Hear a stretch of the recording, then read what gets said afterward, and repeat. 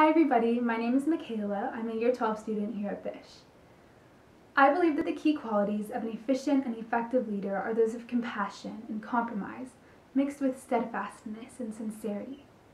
With that being said, I genuinely believe that I possess each of these characteristics, and I strive to live them out daily through the interactions I have with the people around me and with the integrity that I display even when others are not there to see it. I think that having a plan of action is really important for anybody who has hopes of being voted into a position of any influence. Yet, there's always a fine line between making empty promises and truly believing that you can make the adaptations needed for change. For this reason, I've decided to go into this campaign focusing on two core items. In my experience, it's often difficult for students to voice their concerns about the school or even personal problems they may be experiencing to members of staff. Therefore, I wish to bring about an open and organized communication system between these groups at our school. Although there will have to be a conversation addressing the best way to go about this, a few starting ideas may be an open forum for each year group where teachers and the senior leadership team can speak to students, or there could even be a more private approach, such as a virtual suggestions box, where students' input is confidential and a member of staff can reply specifically to each student. Another item that I wish to bring up is the general sense of community at our school.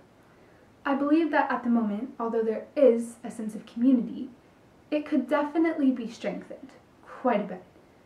Often as I walk through the halls, I'll see younger students that look a bit intimidated by those older than them, and I wish that this was not the case.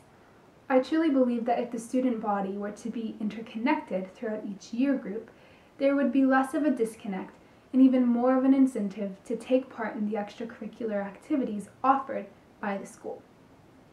Although it may be a bit difficult to bring different year groups together at this point in time due to the COVID-19 virus, I believe that it is still possible.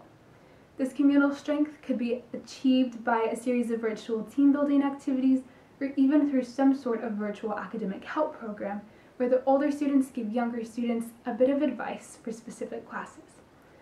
I believe that it's very important that the students of the school see the head girl as an active member of the community and that they know that you're taking your responsibility seriously.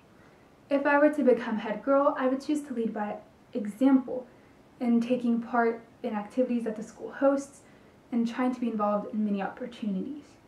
I would also build connections with students younger than me by having conversations with them outside during break and making them feel included anytime they seem a bit apprehensive. I would also try to display the qualities that I believe a leader should possess. I truly think that I am capable of going through with the plans that I have and not losing sight of the things that I aim for. I believe that with me as head girl, true change can happen.